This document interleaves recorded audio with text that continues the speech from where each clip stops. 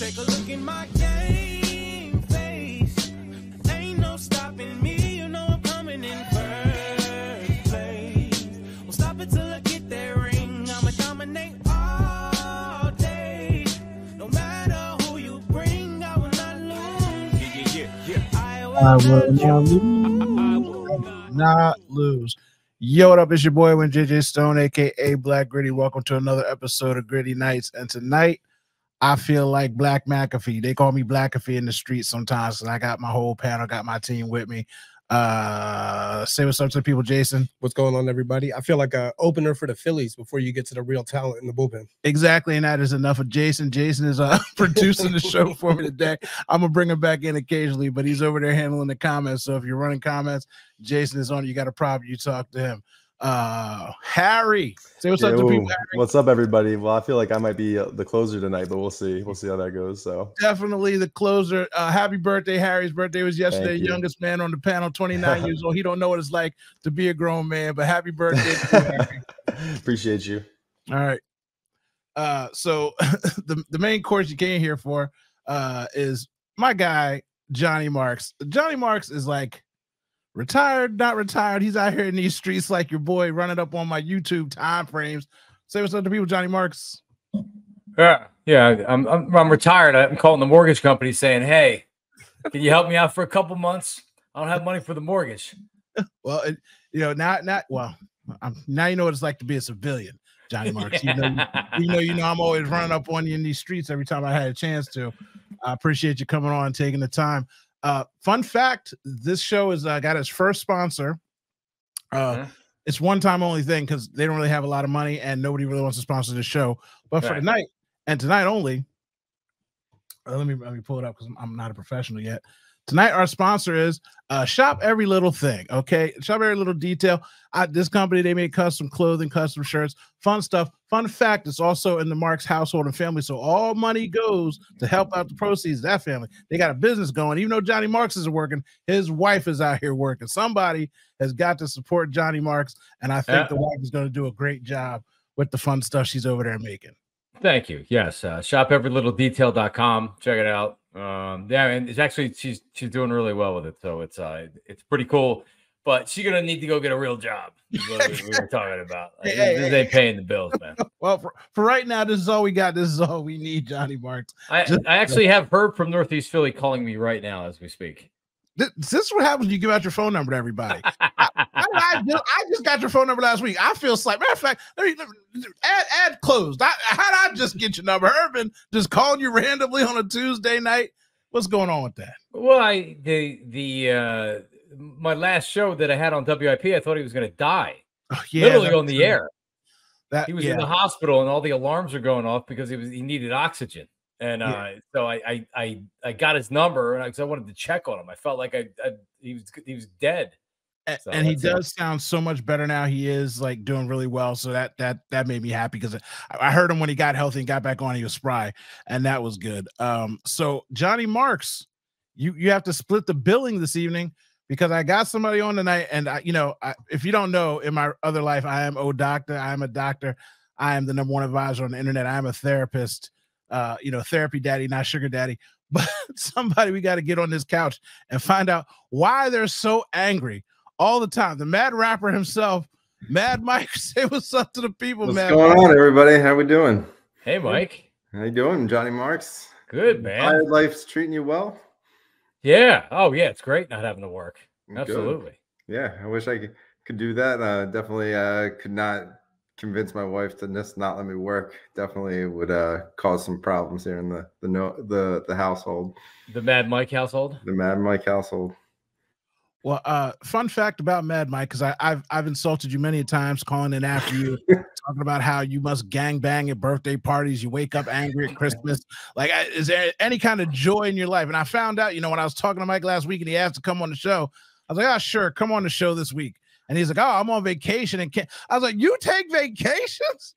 Mad Mike out in the world in Mexico having a vacation. I was having drinks by the pool. It was nice. Look, if I didn't see you right now on this camera, I wouldn't believe you had a smile on your face. See, I bring up Cancun. It was nice, man. It was nice. I didn't even have to pay for it either. My wife's company, they took all the people on vacation. So this shout out to Rittenhouse Builders. Thanks for the free vacation. Johnny Marks, take notes. Wife that gets free vacations to take us. Pretty nice. Yeah. So do you just need alcohol to be in a better mood? Are you one of these guys who give you a drink and a half and all of a sudden it loosens you up and you're feeling good? Yeah, I'm not a huge drinker, so if you give me every once in a while, I'll have a cocktail, and turns that frown upside down. I don't trust that at all. I feel like this is the guy who might be punching holes in walls and starting a bar fight, getting us kicked out of parties. The Mike I hear on the radio, I don't know if I want to give him a drink, Johnny. You know what I'm saying? I don't know if he deserves a drink. What about a gummy, man, Mike? I mean, it's I've never had a gummy. I can't say. I think my wife would frown on that a little bit, but we'll see. I don't know. Really? No, it's legal now. We got to get these gummies in. Yeah, but no, I feel like I don't know. I just get real intense about the sports. Other than that, outside of that, I'm pretty chill. So before Johnny Marks, if you think about a question for him while I'm going to ask him this question before we get started about our sports talk tonight, because this is a sports talk show. But when's the first time you were happy and joyous about being a Philadelphia fan? Because everybody says you're a Cowboys fan, you're just a troll, like you don't believe in the Sixers. Like, tell me a joyous moment when you just loved the team and the sport. Give me a time when Mad Mike was like, the Eagles. Like, give me one time when you were just happy. All right, so I remember when the Eagles were playing the Dallas Cowboys, and it was like late 90s, and I think it was there was like the game was in doubt, and there was a late interception. I think it was James Willis had the interception. Lateral to Troy Vincent. Yeah, and I remember that they were started the season then like 7-2, and I was like, this is awesome, best thing I ever saw, like such a great moment. And I feel like I've been chasing that high ever since. And then I feel like Mad Mike really wasn't born until after the Super Bowl run. Like, I wasn't really that frustrated until after that. And then we had this moron GM that just stole the team and started tanking draft picks all over the place. And I just wanted him fired. That's all. And like the only way to affect change was for things to go totally wrong. And so I've been rooting for that chaos ever since. Okay. I'm trying to quickly and to Gritty to pull up his Twitter, because unless he deleted the tweet, he was gooey after they won the Super Bowl. You would never know that Mad Mike is now Mad Mike with how he behaves on the radio. He was gooey after the Super Bowl. He was so happy. He hasn't been happy before. I was elated. Yeah, definitely. Well, that's good. I'm happy that you gave me a time that wasn't the Super Bowl, because if you would have started giving me I was happy about the Super Bowl, I would have cut your mic, because I don't care.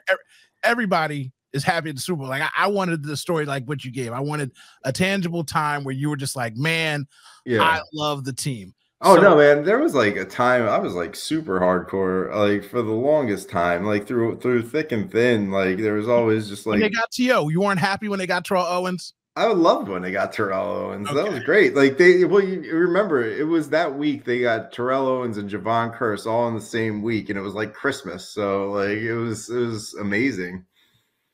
Wow, see, this is the Mad Mike the world needs to hear. Like, knowing that you're a fan, you're pulling up dates and time, your recall is good. So you know what I mean. At least I can defend you now when somebody says, "Oh, he's a Cowboys fan." Yeah, no, I'm definitely not a Cowboys fan. Like, honestly, it's just like this Joker persona that I've adopted to root in effect, like get change, and like really just the chaos is the only way I could see it happening. Is like things just completely break down.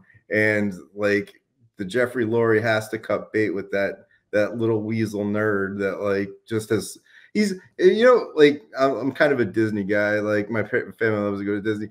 You know who he is? He's Jafar.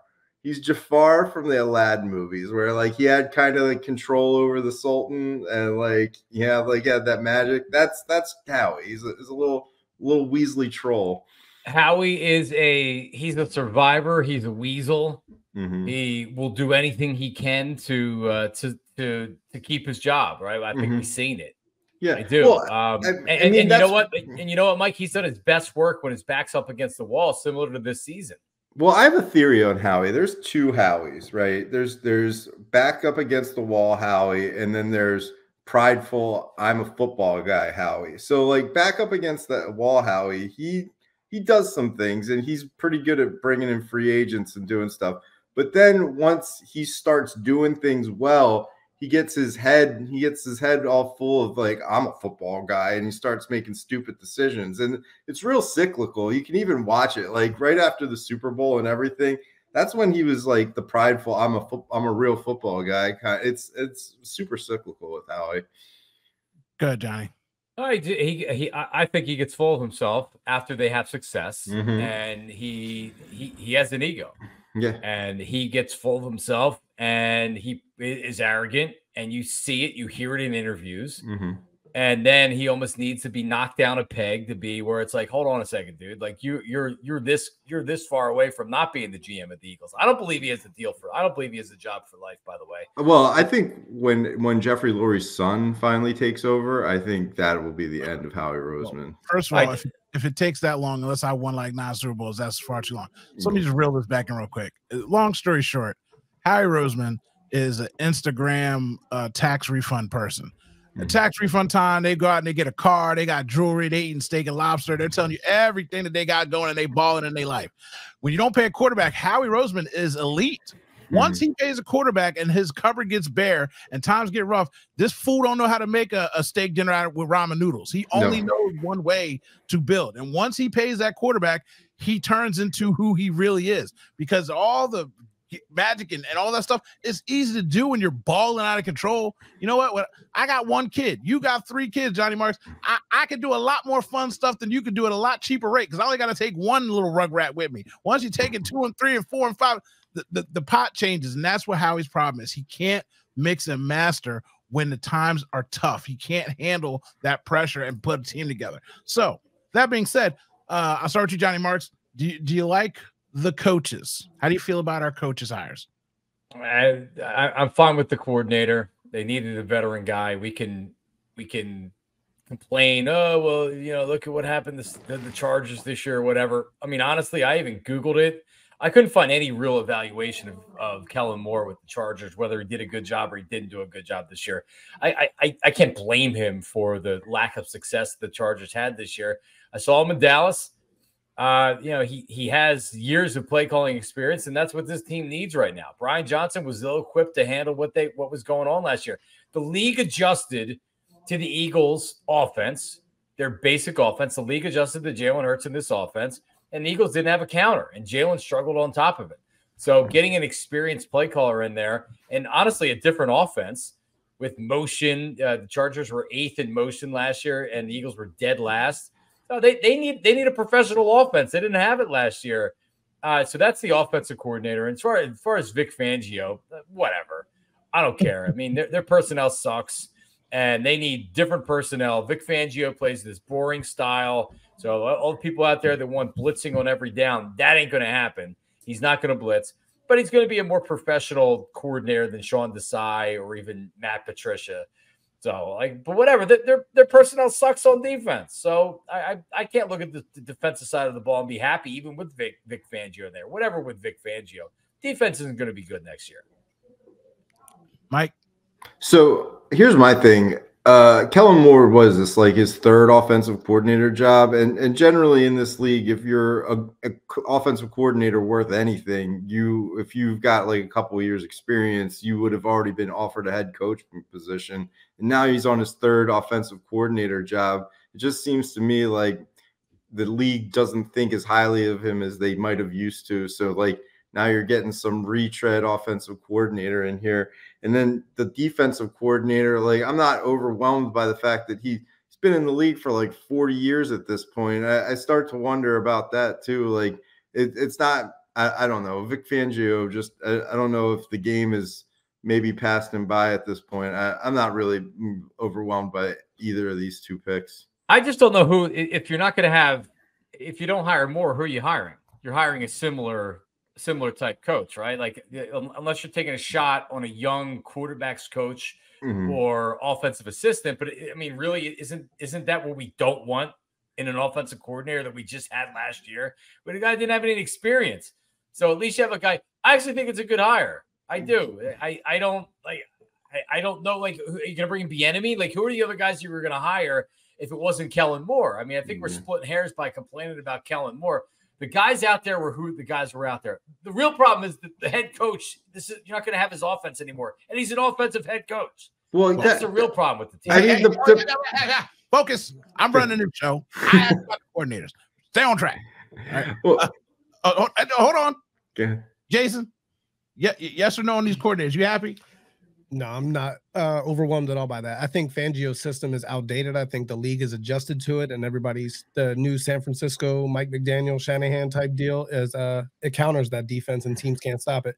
Kellen Moore's going to be better than Brian Johnson was. His route tree's more diverse. We got more motion, more plays, and hopefully they can beat a blitz. Bye, Jason. Hold on, Harry. Are you happy? Happy is a strong word to use. I would not say that, but I mean, ultimately, I definitely agree with Johnny Marks here in terms of offensive coordinator. Like, what were we going to do? So at least this guy's coming from, having Herbert. At least he had some elite, talented quarterback. Obviously, Herbert hasn't proven it yet, but to the fullest extent. But I like that he's coming from these two organizations where he's had chances to work with some talented offensive players at least, and he can maybe implement some things here. Defensively, I mean, I guess this is almost like I don't want to say rock bottom, but this is like the ultimate, like, all right, like we have all these Fangio disciples, right, that have been failing. Okay, Harry, I'm about to kick Go ahead. Your thunder. So at least if you want the king of the umbrella, right? Like everybody goes underneath the tree. You want the top of the tree. So now for Howie, and he loves this style of defense, you got the guy that created the style of defense that you love. So if it doesn't work this way, it's not going to work anyway. Because sometimes, the disciple ends up being better. The pupil becomes the teacher. But in this instance, it just keeps getting watered down and watered down. Gannon did what he did. He got himself a good job. Good for him. But now there's no excuse. You got the guy who created it. And Miami's out here kicking rocks on Instagram and trashing him as a coach. He seems out of touch. He's not in with the new crowd. He doesn't know what hip-hop is. Like, it's just a whole to do. And as far as Kellen Moore is concerned, guess what?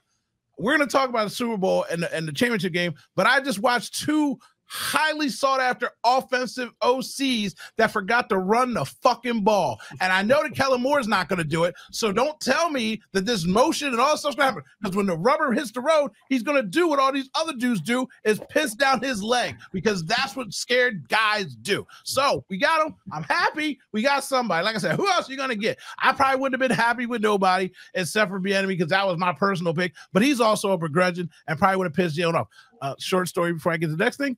Jalen Hurts, I don't even know if he can run the kind of stuff that Kellen Moore's won. Have you seen Jalen Hurts under center? I haven't. He's really short. The line's really big. We're going to find out what happens. Now we can move on to your head coach comments, Johnny Marks and Matt Mike. Who wants to go first, talking about our coach that's just a lame duck coach and doesn't do it. I love it. I think it's hilarious, because it's kind of my thesis statement on who Howie Roseman is. Like, of course, Howie Roseman brings in this puppet, this like dummy puppet that has no business being a head coach at all. And he's talking about flowers and wearing stupid t-shirts and mugging for the camera like a moron, and immediately loses all power, just like has no power. He's just a yes man. And it's exactly what Howie Roseman wants in a coach, just some figurehead moron that's just happy to get a check and just glad to stand there. So Howie can have the offensive defensive coordinator just like kind of report into him. Like it's exactly what Howie wants, to insulate Howie so that Howie can have as much power as he wants. Classic. Johnny Marks. Yeah, it's one thing they haven't done is they haven't looked to bring in a bona fide, since Chip Kelly, because Chip Kelly took his job. You can see why Howie wouldn't want to bring in a guy that could potentially come in and try to take over the job. Now he did. Wasn't he the one that liked Josh McDaniels? Yeah. And Jeffrey Lurie kind of overruled him. If you think about this, right? Like, think about some of the head coaches that the Eagles tried to get and missed. They were interested in that idiot that ended up going to the Giants. He used the Eagles for leverage, and he ended up staying with the Giants. What's his name? Dabo? Is that who you're talking about? No, he had the Brill cream in the hair. he benched Eli Manning and oh God. I can never remember his name. I can remember his name. I know exactly what you're talking about. I can see it in my mind. But they were interested in him, and he used the Eagles as leverage, and he signed to be the head coach of the Giants. And Harry Roseman wanted Josh McDaniels to be the head coach. So how would that have worked out in Philadelphia, right? But I guess to your point, they do feel more comfortable with a guy like Nick Sirianni. It's almost like I look at it like how baseball's run these days, and you look at Gabe Kapler when he's with the Phillies. Gabe Kapler wasn't making any decisions. Gabe Kapler, whatever they were telling him upstairs with analytics and what the lineup should be or whatever, he was following whatever they were doing. And Rob Thompson, I think, to a little bit lesser degree, is doing the same thing. Ben McAdoo, yes, Ben McAdoo. Shout out to Jason, the producer. See, that's why you have a producer. But my point is that it doesn't feel like, to me, even in football now, where these guys want to control everything from upstairs, right? So they hire a defensive coordinator. It's like everybody reports to him, Howie, and Jeffrey Lurie. And when you don't have the Andy Reids, when you don't have those top coaches, then this is what these organizations want to do. And guess what, Mad Mike? And guess what, Black Gritty? This team won a Super Bowl in 2018, and they went back to a Super Bowl and were that close to winning the Super Bowl last year. And they started out 10-1. So you can't argue that it hasn't worked. Now, I can argue that. I can argue that. No, you can't, because they won a Super Bowl. They were nearly going back with a backup quarterback to the NFC Championship game the following year. They were in the playoffs the year after that. Carson Wentz got hurt, or they probably beat the Seahawks right there, and then it blew up in their face. But let's not act like this is the Cleveland Browns circa 1990 and 2000 and 2010. This has been a very successful franchise doing it this way. Yeah. Okay. Well, if you want to go back to that original Super Bowl, a lot of those players were Andy Reid brought in players. So you had a foundation based off, Reid and Chip Kelly. And Chip Kelly. And mercenaries that they brought in on one-year contracts. And Howie Roseman's good at mercenaries. He's good at free agents. He's good at knowing who's in the league. He's not good at knowing who's outside of the league. And that's his big downfall. But then I'll also say last year was a mirage, Johnny. Like that whole run to the Super Bowl was a complete fraud mirage. And I was saying that to you on the radio because, and anybody that would listen, they played nobody. They didn't play any solid quarterbacks. They got into the playoffs. They played a Giants team and then a San Francisco team that lost their quarter, but they didn't play anybody. I mean, that's why I knew this team was set up for a problem this year. And they started leaking oil immediately out of the gate, and they got to 10-1, and all the morons in the Delaware Valley, and I'm calling them morons, believed in all this stupid hype, and they believed in this moron head coach. And the wheels fell off, and it was exactly what I thought was. I didn't expect it to happen that way, but I knew it was all mirage. So let me just help you out, Mad Mike, and just be more concise. The Philadelphia Eagles won a Super Bowl on the magical, luckiest thing that could ever happen. When you lose your franchise quarterback that led you to 13-3, and then Nick Foles comes in, who has had a role in the league in 27-2 and all the things you remember. But for him to go on that run, lead you to the Super Bowl, great. For him to walk into any stadium in America and go toe-to-toe, blow for blow with Thomas Edward Brady against Bill Belichick, my God, it'll never happen again. 1 in 1 billions of a chance that happens. The luckiest run and miracle and joyous moment of my lifetime. The only time I've cried over a fucking football game. So thank you, but lucky. Then last year, they did play nobody. You had to end up going against Daniel Jones, and then they earned it because they sacked him, but you took out the quarterback. Then you took out the second quarterback, and then you shined and you showed proof when you went toe-to-toe with the Chiefs, and you still lost because your coach lost his balls after you had him all year long. So you come back this year, you have a tough schedule. Not for nothing, they beat 5 of 7 playoff teams in the gauntlet, and they were the only team beating everybody with 500. But when the wheels fell off, they fucking fell off. So when luck is on your side, yes, you can walk through Super Bowl. And I'm tired of hearing people say, this coach has took me to 3 playoff seasons in a row. Well, guess what? 2 of those years, you got the dog shit kicked out of you in the first fucking round. And then 1, you lucked up and walked the damn Jones, and 2 nobody quarterbacks, and McCaffrey is quarterback, to get to the Super Bowl. So, yeah, he took me to 3 playoff series. It's not as sexy as it feels like when Howie says it. Sorry. Yeah, they've been in the playoffs 6 or 7 seasons. I mean, let's take the emotion out of it. I know that we're knee deep, and we know the details a lot closer than anybody else. But I mean, who look around. What team other than the Chiefs doesn't do this? Who are the other lead organizations in football right now? I'm just going to ask you, who are the top teams in football right now? Just to answer your question, I was channeling my inner Mad Mike. I told you I was doing it for Mike. That's why right. But in general, what you said is true.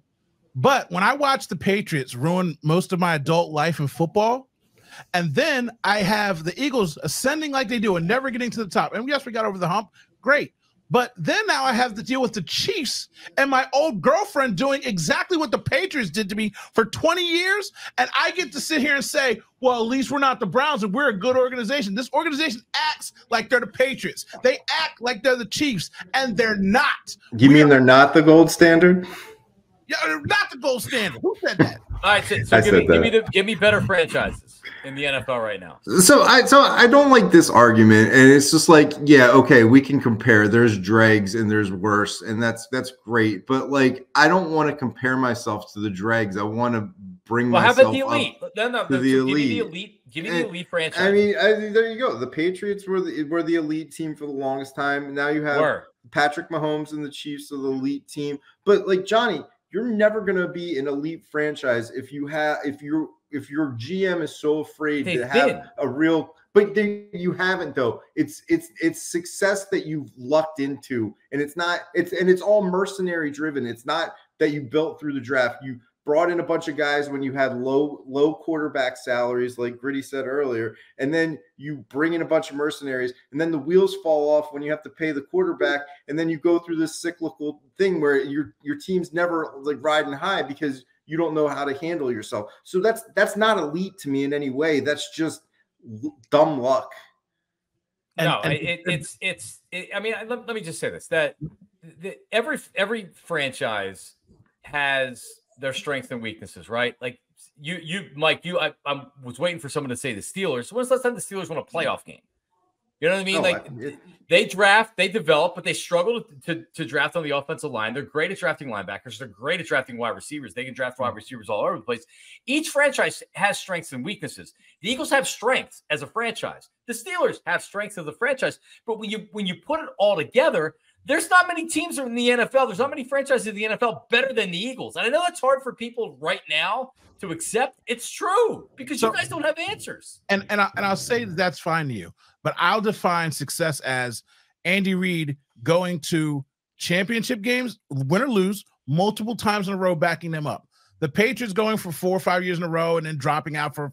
They didn't go to the Super Bowl for 10 years, but they were in championship games. They just would lose them. And then I look at the Chiefs, and they're in 6 championship games. Like when you're even the 49ers, you want to talk about a franchise, the 49ers, they've been to a lot of Super Bowls. They've been in NFC championship games. They've been a consistent measure, and they're one quarterback away, but they don't fall off a cliff. The fact that I'm living the same nightmare after winning the Super Bowl and reading the same headlines, turmoil, stupid coach, Howie Roseman, Jeffrey Lurie meddling, literally the same things, 2 years and a year removed, it's like, where's my consistency if I'm a great model of organization? The 49ers, Jimmy, porn star Jimmy, fall off a cliff. Guess what? The 49ers still there. Defense still there. You know why? Because they have a guy leading the ship that calls the plays.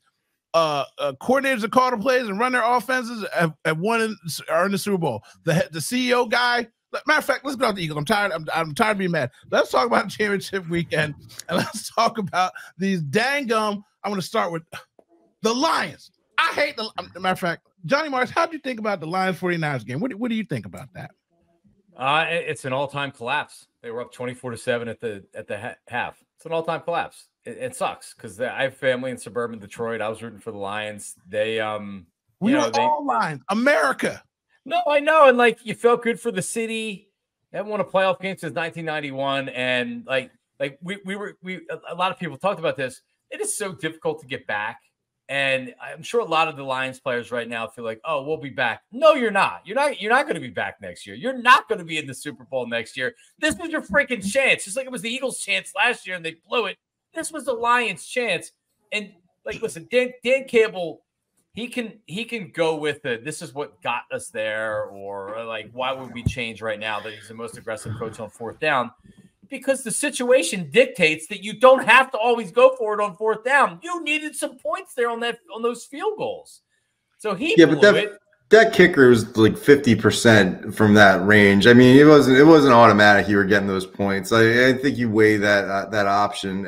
And I'll say this: the quarterback, and he's just escaping me right now. Jared Goff. Jared Goff. He seems to have like grown up and grown, from that dummy first year quarterback to I think he's got a few good years in him now. Like, and I think he's kind of grown. So I wouldn't dismiss them as an up and coming team in next year either. And Ben Johnson's not leaving now, apparently. Yeah, so he's staying. So I think this team could be on the rise, or at least have two more years of good football out of them at least. So before I go on another rant, let me just jump in there and piggyback off both what you said. First of all, Johnny Marks, apparently, if we're a good organization, it shouldn't be hard for us to get back there because we're a model franchise and this wasn't luck. So you saying that the Eagles might not get back there, that's not what I was told. That's not what I've been sold, okay? Secondly, you can say that, Johnny Marks. You can say that, Bad Mike. My head coach comes out on the podium and says, I told these guys they were never going to get there again. It is hard to get there. Jared Goff's like, bro, I already been to a Super Bowl, homie. Like, I was in one. You ain't. I was there. People forget that Jared Goff, young and dumb or whatever he was, he got his team to a Super Bowl. I know they got rid of him. He went to one. And CJ DJ like, yo, bro, I was in a Super Bowl last year. Like, what you mean we ain't getting back? What kind of confidence builder is that, kneecap biter? You going to come out like this little punk like that? And they kicked the field goal before the half, and they got that field goal. He should have kept kicking them damn field goals until he missed one. Man, Mike, I fully understand what you're saying, but kick the fucking field goal, bro. Like, I don't give a shit.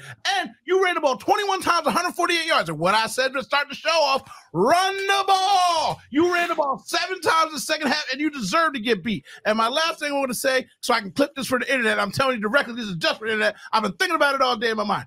I'm tired of you punk 49ers in my damn DMs and following. I appreciate the follows and the views. I don't care if they're hate views. I appreciate you. But I'll tell you what, he is a manager, he is a punk, he is a loser. And he will be that until he wins the Super Bowl. He goes and wins the Super Bowl against Patrick Mahomes, I'll give him his respect. But until then, he is a doofus and a scaredy cat. He played like a trash can that whole first half. And if they weren't going against a kneecap moron, he'd still be sitting at home on the couch like the Philadelphia Eagles. So your Brock Purdy is a piece of trash until he shows me he can go out there and beat Patrick Mahomes. And it's not going to happen. And Bosa's going to be crying like a little punk bitch again online. Anywho, so the Ravens.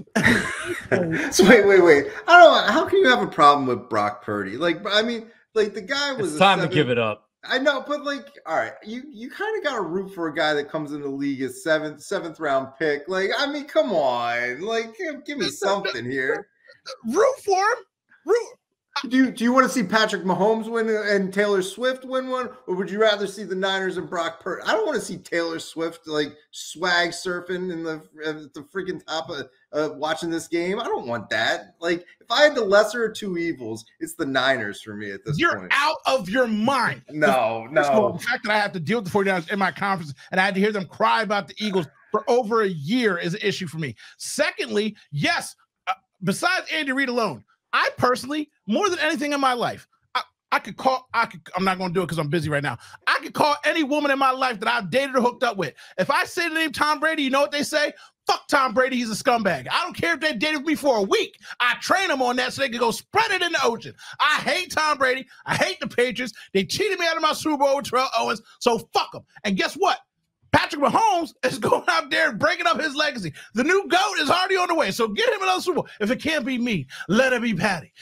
Jerry Rice, who? Who's Jerry Rice? Now it's Travis Kelce. He got all his awards, got all his receptions. So, yes, I hate the 49ers now. I used to love the 49ers. Joe Montana was my GOAT always and forever. But now, let it go be Patrick Mahomes, because if I got to hear Brady for the rest of my life, I might as well die tomorrow. So, no, Brock Purdy. He's a 7th-round wonder. And again, I don't need another Tom Brady coming into my life, being some underhook punk, getting away with murder because he's got a great team around him. And I told you, we're talking about the Ravens and the Chiefs right now. So, John Mark, how did you feel about that game?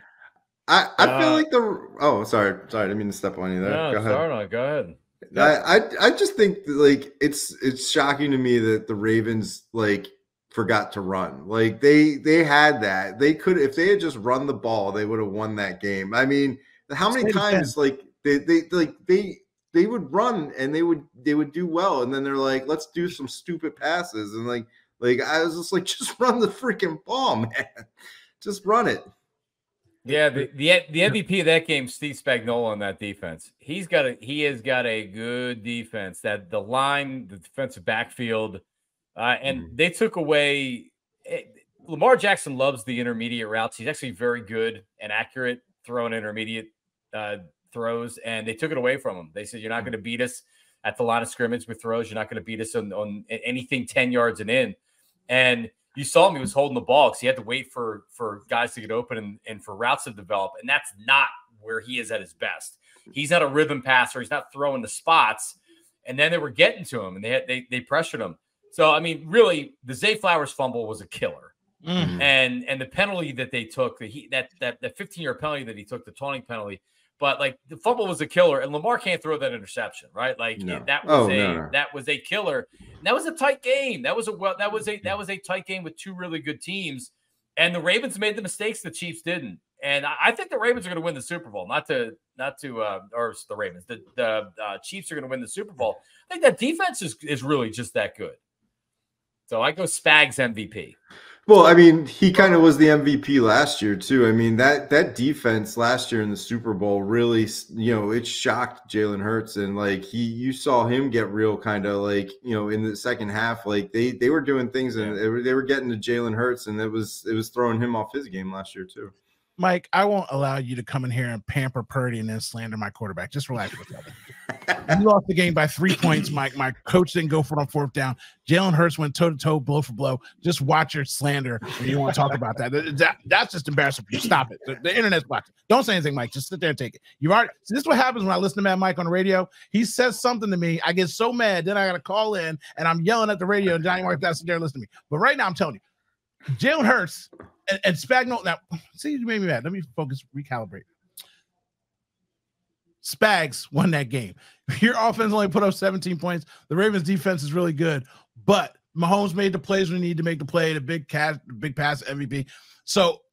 But the defense this year has come undone everything that they wanted to do. And guess what? Last year when those rookies were out there playing us, by the way, Mad Mike, they were holding us and we weren't getting penalty calls and they were late in the game. So just throw that into your little book about how the defense held Jalen and threw him up for a switch. Like we weren't getting calls. You watched the game, hopefully more than once, because I did too. I don't want to complain about the rest, but I'm just saying it wasn't fair or equal treatment when it came to that, okay? Again, the guy cried all year about calls. Now he's getting all the calls in the playoffs and ain't nothing to say. Ain't got nothing to say. He cried little tears on the thing. And again, it's only because I wanted to be better than Tom Brady and I get that out of my ethos that I'm cheering for this man. But Spags is out here doing it. How can you root for Kermit the Frog and his moron wife? Like, those two drive me. Like, first of all, I don't ever want to hear that guy talk. And like, I definitely don't want to see his stupid wife ever again. Like, so I'm sorry. There's so many reasons why I don't want the Chiefs to win.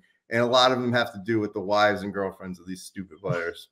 Yeah, I'm fine with that. But you want the 49ers to win? I don't have a problem with those dirtbags out there. No, like I got a personal thing with the morning show out there on. I don't have any vendettas again. There. I mean, it is what it is. I mean, like, to be fair, guys are bad dudes and losers. We were saying they were crying, and like we sound like we're crying a little bit too about some stuff. So I feel no doubt about it. I'm just saying. We're gonna be real fair. Like, we're gonna spade a spade here. I see a lot of Philadelphia people crying about the 49ers. I literally said holding calls on both sides. Ours weren't called, theirs were. I'm pointing out general things. I didn't bring up the field. I didn't say anything about the field. And all that raining and all that raving. I didn't cry about the field. These guys, if we had our quarterback, and I'm like, if you blocked for him, like, tell me you blocked for the guy. Tell me that you accounted for it after you saw him get blitzed the first 2 plays of the game. You didn't. That's bad coaching. That's bad play design. That's not my fault. And then to cry about it and have Debo go on national radio and just talk trash about players like that. And cool, you came back and you won the regular season. You kicked their ass. I'm not saying they didn't.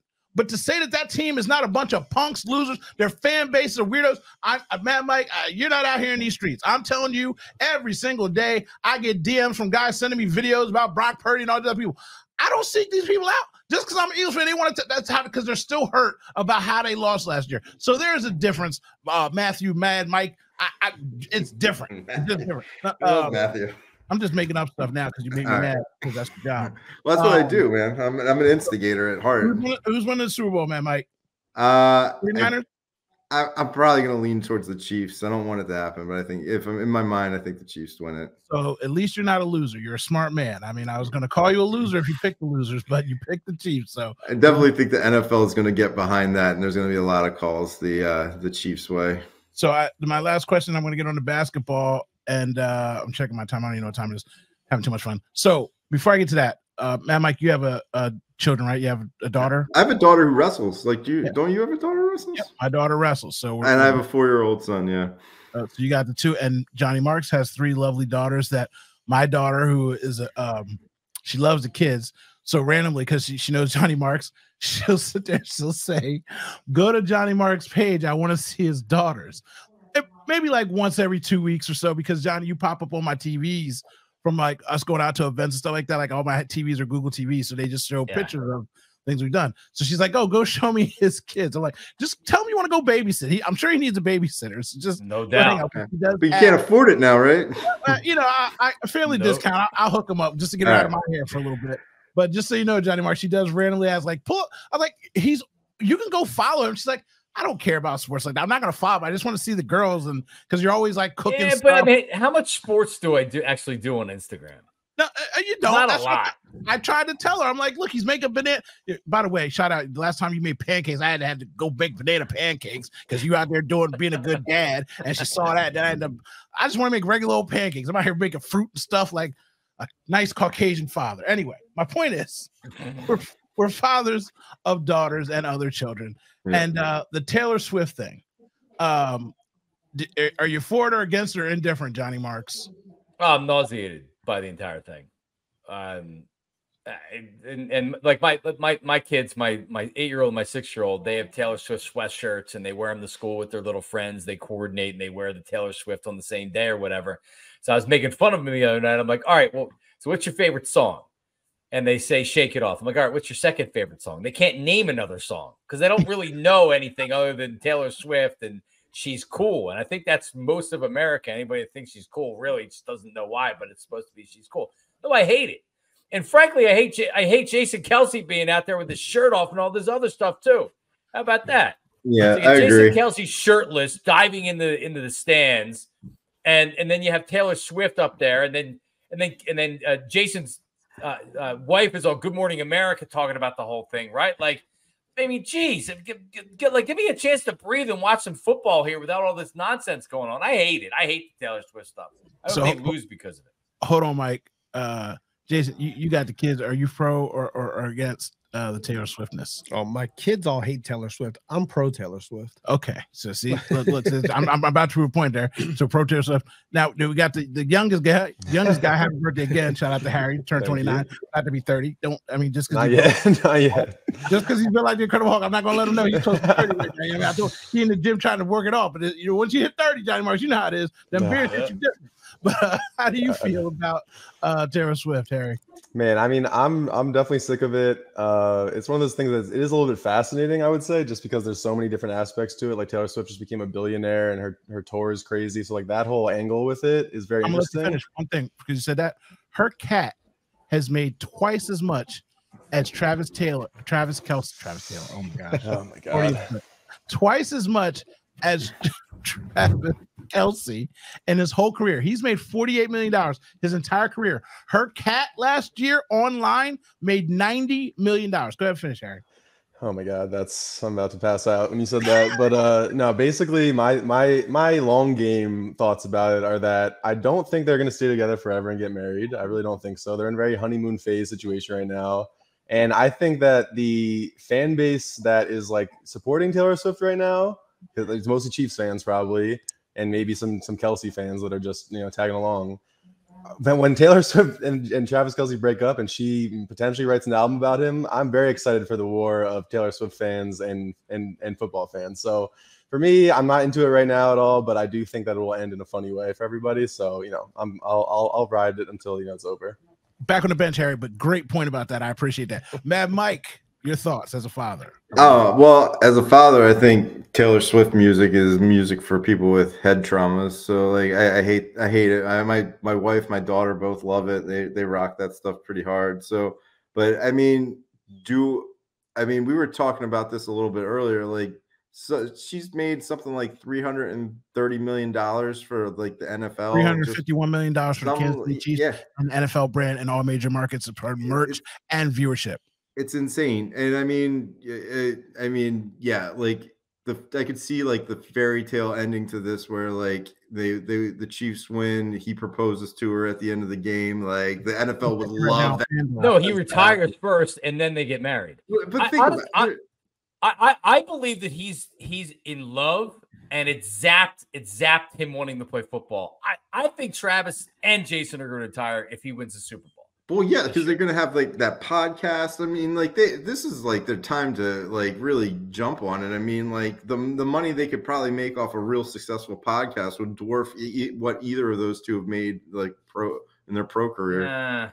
Okay, so just like men, you veered off topic. I'm focused on Taylor Swift right now in this moment in time. We're talking about Taylor Swift. So now be quiet. I can go on my rant about Taylor Swift. First of all, I know I'm going to set aside the Taylor Swift AI stuff, which is disgusting. I'm going to put aside the media group political nightmare that's going on right now with the psyops and the whole Obama's wearing a tan suit crazy people. I'm going to put all that aside. And I'm just going to keep it to football, okay?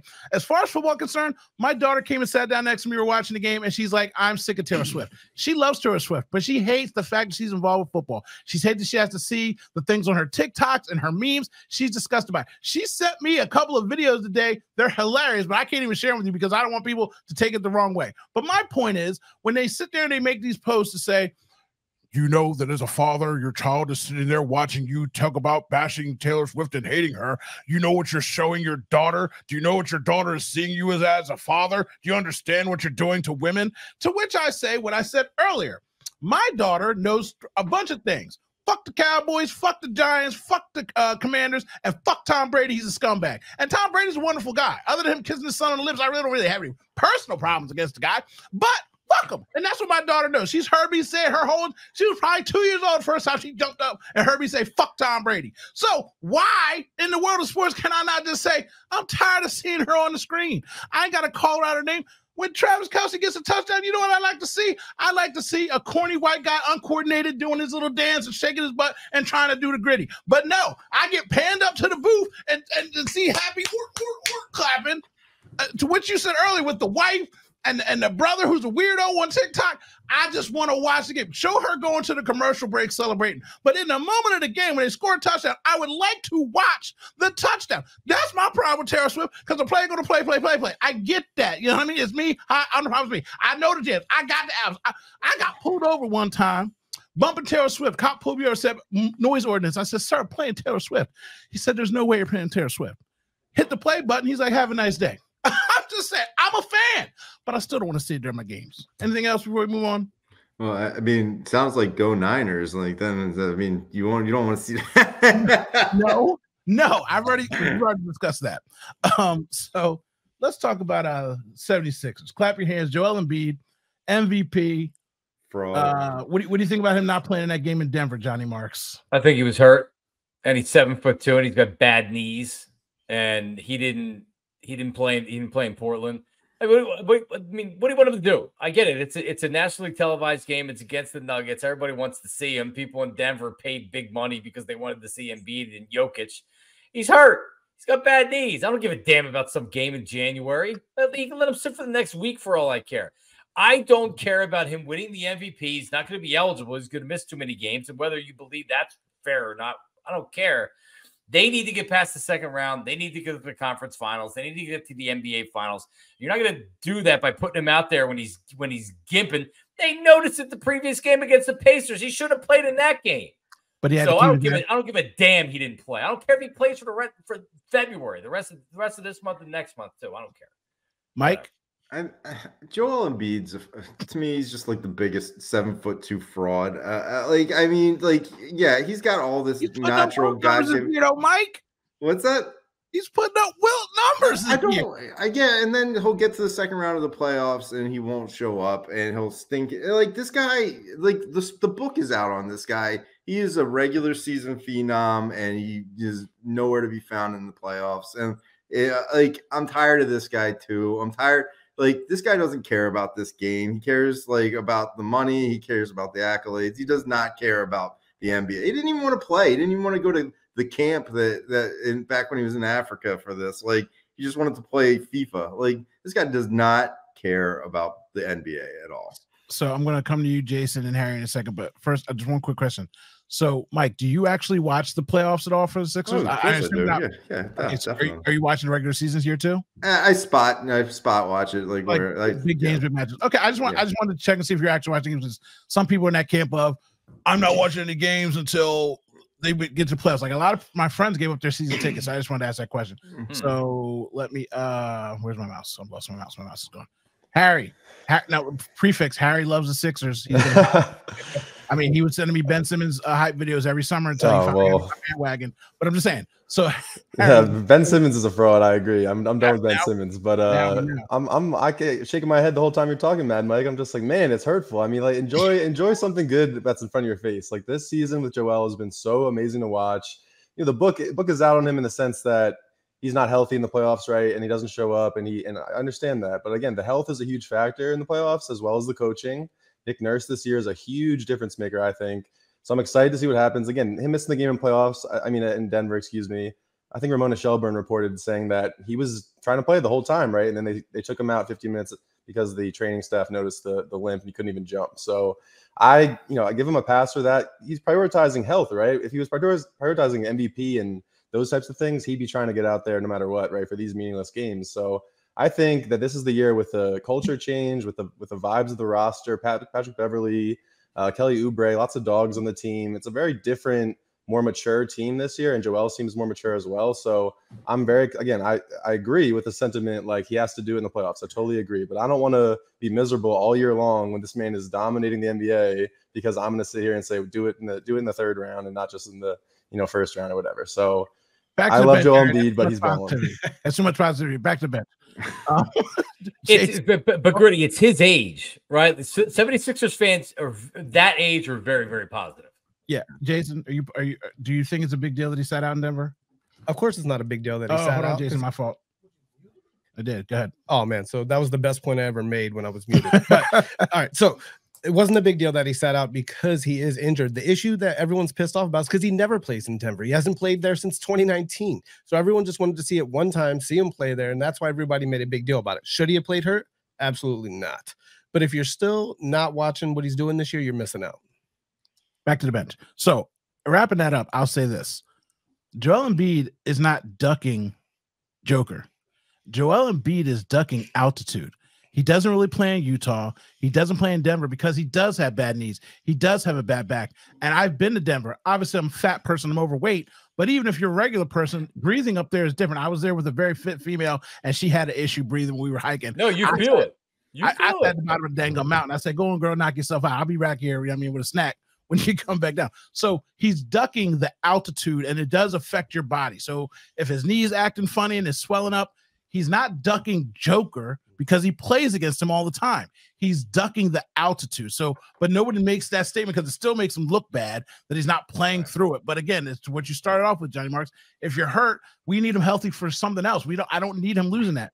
And just one last thing, Elliot Shore Parks and a lot of people, but he's the leader of that, the MVP, all this stuff.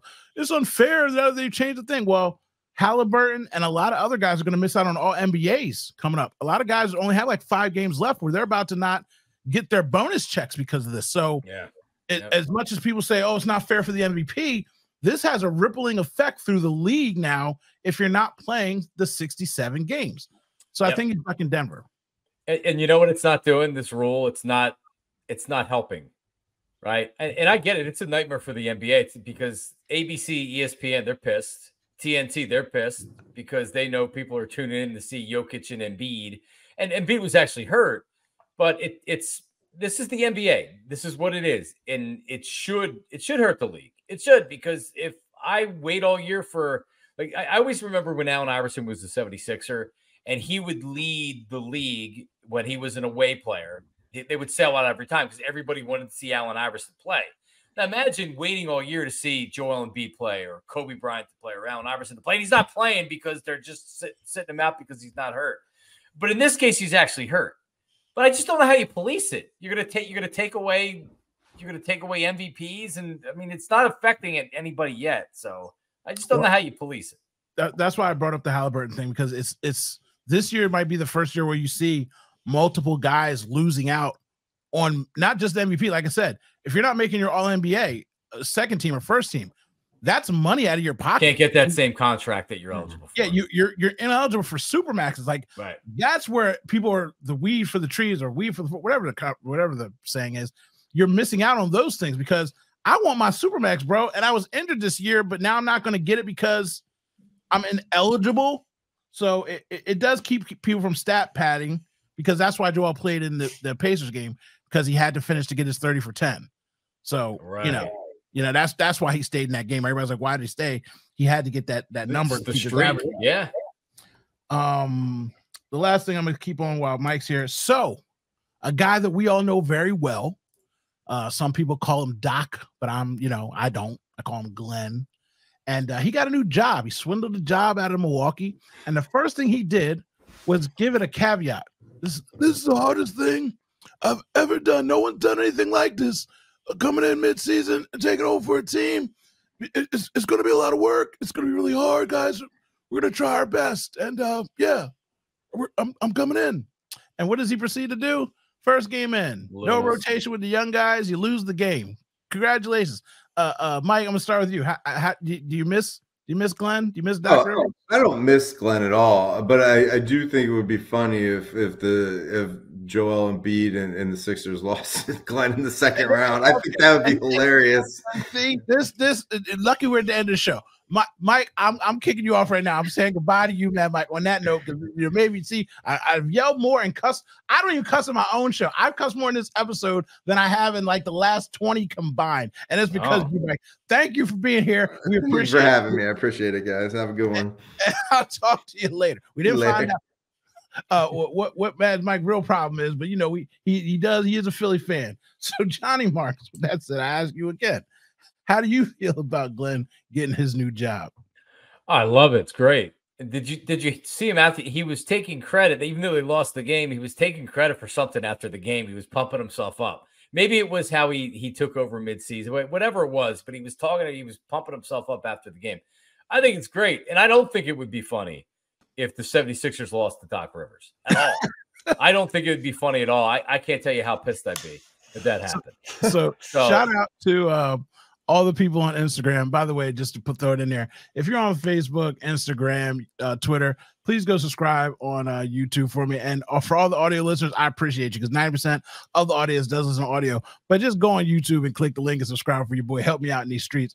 But IG was killing Mad Mike this whole episode. People wanted me to mute his mic and cut him off. So we're coming to the end of the show anyway. So I kicked him off for you guys. Just know that I'm listening. I care about my audience and my viewing members.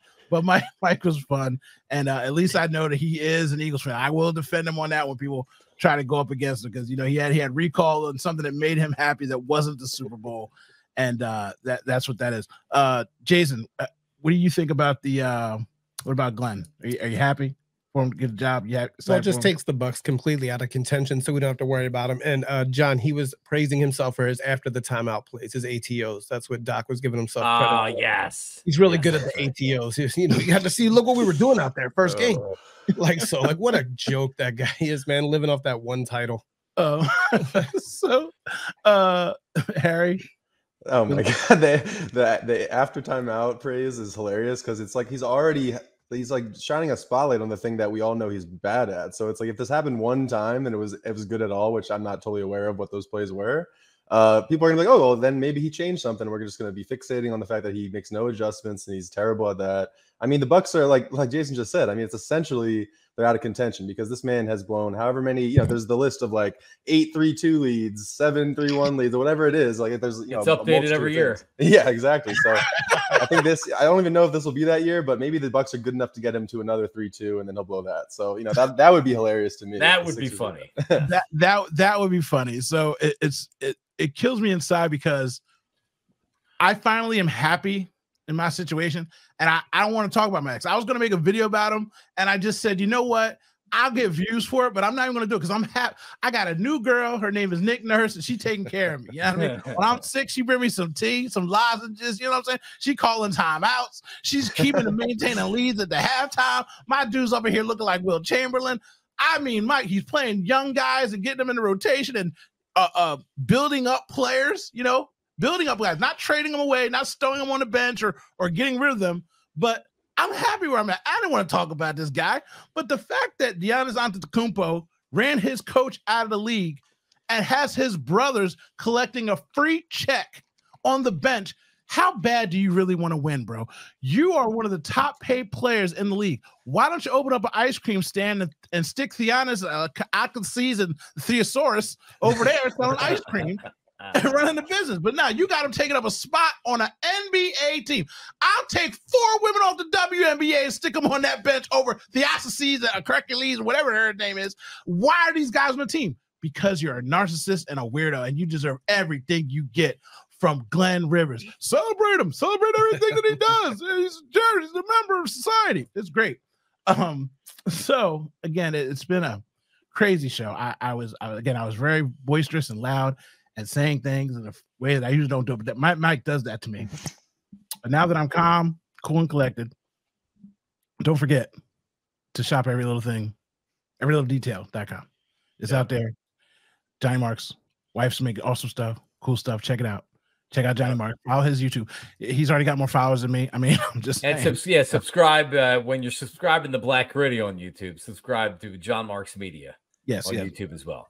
If a rising tide lifts all ships, the higher you push Johnny Marks, the more I can beg him to pull me up beside him in friendship and non-jobship. You know, we're all in this together as unemployed adult men with families, Johnny Marks. So lift that tide and raise that boat. I appreciate you for coming on, and I thank you. I know you probably don't want to hang around any longer. I didn't kept you for an hour. We're gonna go a little overtime and talk about some random stuff. So if you want to hang out, you're welcome to. I'm gonna go try to get my make love to my wife for the first time. Bonus, that's right. I texted her and asked her if she was still awake. That's called foreplay.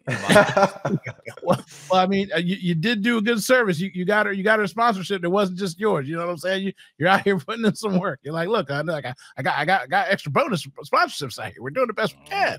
Best we can. All right, guys. Thanks. All right, thanks, John. See you, John. So that was fun. If you're still watching, now it's time for the real talent to take over. So I'm going to talk to Harry. Oh, bye. Appreciate that plug, Jason. Come on, dude. In a few minutes, I want to talk to Harry about something that I personally don't know a lot about, but I'm trying to learn some stuff about. So maybe you should stick around and learn something, Jason. I mean, actually, unless you want to go home and make love to your lovely woman, because you got a woman at home too. Me and Harry definitely asleep. You got to text her. Me and Harry just sitting there all alone with no one beside me. Anyway, yeah, I like Mad Mike because he's just funny to me. But he says certain things of just, and you guys both know the reason I'm talking to you two about this. Yeah. We've been in DMs, and I was out on Brett Clown early. Mm-hmm. I was, Glenn Rivers, like all that stuff. Like there's certain things that I'm just out on. I love Ben Simmons. I bought benvisionsimmons.com. I was all about it. And then 3 years in, I'm like, whoa. And it hit me. So I'm arguing with you guys for years before he finally showed his true colors. And I could be negative, but Mad Mike is just perpetually negative. Yeah, I mean, it enrages me. I didn't believe you, honestly. The way you started out, it was very, very chill, very, very smiley, happy to be there. The memory that he brought out was a great memory that he brought up. I thought that was an awesome story and exactly what we were looking for. You were looking for. So, and then slowly but surely, I can see him in the bottom, this bottom panel, just like listening to some of those answers, getting ready to go out. And I mean, oh my God, the Niners, like for him to call Joel Embiid a fraud and then want the Niners to win the Super Bowl, I'm just like, this does not align. Like, I don't get it. So it's very, by the way, shout out to IG Live. You guys are about to get cut off because there's an hour time limit. It's not me cutting you off. It's just the internet cutting you off. Again, YouTube, Black Gritty, subscribe. You can watch the rest of the show or watch the whole show all the time. It's just a live. Appreciate you guys. But yeah, he does that. And I'm like, dude, like nothing brings you joy. Like nothing. The dude is doing amazing stuff. And it's not like he's shooting 43 throws. He's dribbling behind the back, pass between the legs, getting assists. Like he looks so good, and you're just, he's trash, man. I'm like, real quick, that free throw point you just made, and if Joel did shoot 43 throws, he'd make 37 of them. And that if Steph Curry did that, we'd all be like, man, he's the greatest free throw shooter of all time. It'd be a positive spin. And for him, it's always like, oh, but what a problem. But Shaq was getting the same attempts probably as Embiid, missing double the shots that Embiid's missing at the line, and people never complain. So it just is what it is. Until he wins, that's how it's going to be, though. And I understand that, but like I said, you and Jason know, because I admit that I've been very hard, but at the same time, I appreciate when things are good. So that way I'm just not running around angry all the time about everything. And it's just weird to me when anyone's a fan like that, because it almost feels like you're not even a fan at all. Like I don't get it. Jason. Yeah, if he didn't have that memory, I probably would have thought he was a Cowboys fan too. So that's a good point. Because you listen to radio a lot, Jason, right? Like, doesn't it feel like he's just not a Philadelphia guy? I don't even know if it's not a Philadelphia guy. He just takes no joy from watching sports. And then at that point, why watch? Like, I get mad at myself when one of our teams loses a big game and I'm upset for the next 2 or 3 days. Then I'm like, what am I doing? I'm like a little child. What's wrong with me? And then the next week I'm like, but if a couple things change, we might win next game. Right, that quick, I'm back to it. Like, I quit the Sixers 4 times already, and then here I am back again. Right, I can't do it. My favorite thing you text me all the time is like, why do I even watch sports? Yeah, why am I even raising my children to suffer through this pain? Yeah, exactly. I shouldn't do that. It's a bad father, but I'm gonna still do it. That's one of my favorite like memes or whatever I've ever seen. It's like you gotta be an idiot to be a sports fan. Like you're just deciding to have your happiness affected by these teams. But Jason, you made a great point. Like, I wonder if Mad Mike's a fan of the sports first or the teams, right? Because if it's all about the teams and their success, then on some level I can get it. But then the day, I think we all grew up, obviously being homers, but at the same time, like we love sports and we love watching the games. And if you don't enjoy that aspect of it, then it does become a soap opera sort of, love affair. Like you want to watch the drama show, and that's all really it's about. So yeah, it's interesting. Yeah, I don't know. Like I said, I've talked to him offline, like, and he's fine. Like he's normal. Like he's, like I said, I do make fun of him. I'm like, dude, you're gangbanging over birthday parties. Like you're just not even enjoying anything. And he does, but the frustration that he has, like I feel that, but at the same time, like, hey, everyone's like, oh, give Harry Roseman his flowers. I'm like, wait till 2024. And like, oh, what do you mean? I'm like, just wait and see what happens after you pay the quarterback and you have limited fun. And this is what I predicted would happen, but I also didn't not enjoy our 10-1 run. I mean, I'm getting killed right now online from old videos because, now they're in the playoffs. Like, again, engagement and views, I appreciate them all. There are tons of 49ers fans that have been watching all my videos and commenting. I'm like, thank you. Like, run up my numbers. But 5 weeks ago, yeah, I was on top of the world. Now, guess what? I'm not talking as much trash. Now, I still hate Brock Purdy. I don't believe in Brock Purdy. He's got to do one thing to help me, because I did watch him almost lose to both teams in the NFC North, which none of us really believed in. We were happy for the Lions, but nobody really believed in the Lions until they got to where they were. The Packers, they beat the Cowboys, and we laughed because it's the Cowboys. But then when they went up 20 points on the 49ers, like, man, they're running roughshod through these guys. And so I'm like, okay, well go do that to Patrick Mahomes. You think Andy Reid's not kicking the ball? You think Andy Reid's not going to run the ball when he's up 20 points? Good luck. Good luck with that. So, then if he beats them, I will make 4 videos loving up on Brock Purdy. Andy has gone super conservative in second halves this year in the playoffs, though. Just they struggle to score in the second half. So be wary of that. Chiefs going up big early and then the comeback starting in the second half. Well, I feel like he's doing that whole he's being the game manager, right? Mm-hmm. He's like, hey, run the ball. Spags has got the D on lock, and we're just gonna run the ball. And then when he needs to, dial up a big play. It's almost like lulling them to sleep kind of thing. Because the Ravens defense is really good, but they're better than the 49ers defense. Oh, big time. Definitely better than them. They just they played so undisciplined the other day. And didn't it feel like in that game when the Ravens scored, when the Chiefs scored the first 2 possessions of the game that the Ravens immediately abandoned everything? It was almost like when you watch teams play the Warriors in the NBA and you got to go 3 for 3 with them. So like the Ravens felt like they had to score when the truth was they didn't. Yeah. That's pretty much what happened. Did you get to watch the games, Harry? Yeah, no, I totally agree with that. I mean, it's like shocking and it's sad. I mean, at the end of the day, like again, I'm a sports fan. It's weird as I say that out loud. I'm like, am I a homer first or a sports fan first? I'm not totally sure. But at the same time, like I grew up. I didn't grow up coming. I played sports before I became a Philly sports fan for sure. So my thing with this is like I love competition. I love 2 like alpha teams. Players, whatever, going at each other and not fucking up. Like just both play well, and whoever wins, like that's what I want to see ultimately. So when it's like a matter of just mental errors and like game plan errors, it's just like, damn, like you really hate to see that so much. And I totally agree. I mean, you got Lamar Jackson, man. Like at the end of the day, don't turn him into Tom Brady, right? Turn him into nobody. Just let him be Lamar Jackson. He's a freak and he's an electric player. So it's just hurtful to see that. Same thing with the Dan Campbell situation and those calls. It's like, man, the vibes of the Baltimore, right? Baltimore and Detroit, right? 2 cities that we can relate to as Philadelphians. And it's like, man, they just shit the bed and it hurts. So and now that Johnny Marks is off, not that he's got a job anymore, but he still might go back to the real world workforce. Let me just tell you something about the NFL. There is no way in the world they're gonna let black ass Detroit and black ass Baltimore both go to Vegas and wow the fuck out. There's no way on God's green earth if anybody imagined that the hood would be pulling up. There'd be so many Cadillacs and Fords in Vegas. My goodness, there's no way on God's green earth they were letting the hood come to Vegas. You know how much that new Sphere costs? Oh, no. People from Detroit would have been trying to race motorcycles up, you know what I mean? They would have been riding dirt bikes in the streets. There's no way in the world that Detroit and Baltimore were going to the fucking Super Bowl at the same time. Maybe one or the other.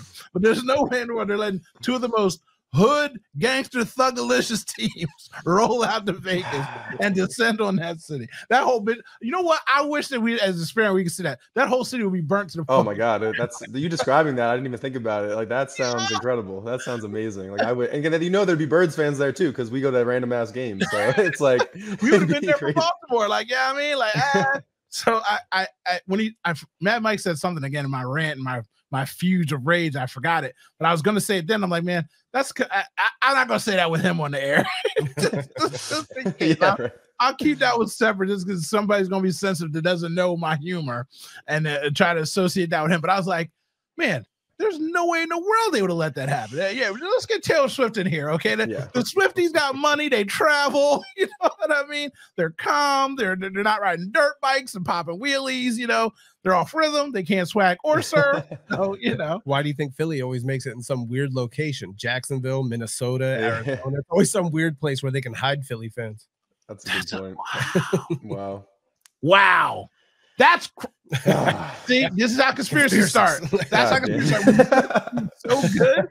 It makes you think like that could be a real thing. That might be.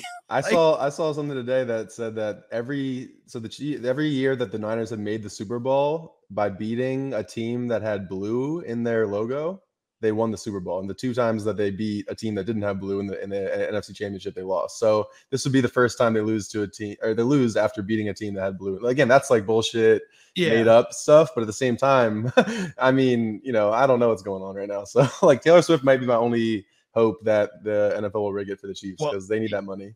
Last thing, and then just so everybody knows, Harry and I are going to talk some UFC. I don't know if you want to stick around for that, Jason. You can if you want to.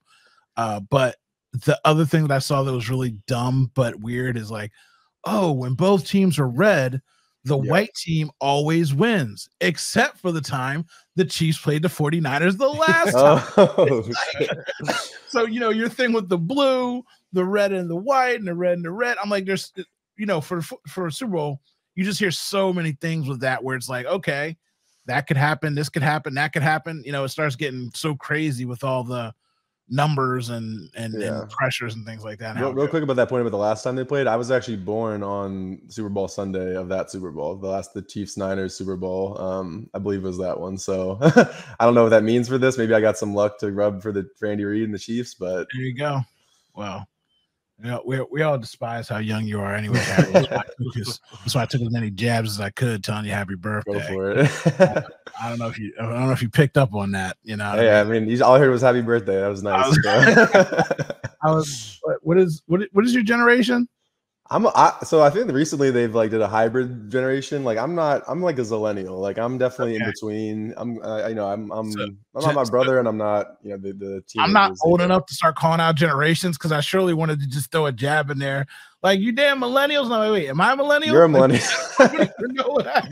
Pretty sure you're a millennial. So I didn't throw it out there because I'm like, I don't even know. Is he Gen Z? What's the cutoff date? What's the expired by date? Depends what you Google, what website you go on, but I'm pretty sure there's a little hybrid. Because again, I remember when I had an analog TV and the internet wasn't what it was and all this stuff. But and I also grew up with a smartphone, not a smartphone. I had a iPod Touch in 7th grade. So again, I wasn't smartphone era, growing up with that. Jason, are you hearing this? Yeah, I'm just feeling old. I'm over rotary phone to look stuff up here on AOL. I remember that. What I'm saying? I remember some of that. This guy AOL dial-up. I remember that. This guy had an iPod Touch out here. He had an iPod Touch. Yeah, I guess that wasn't the best point, but yeah. It's horrible. So let me pull this up real quick.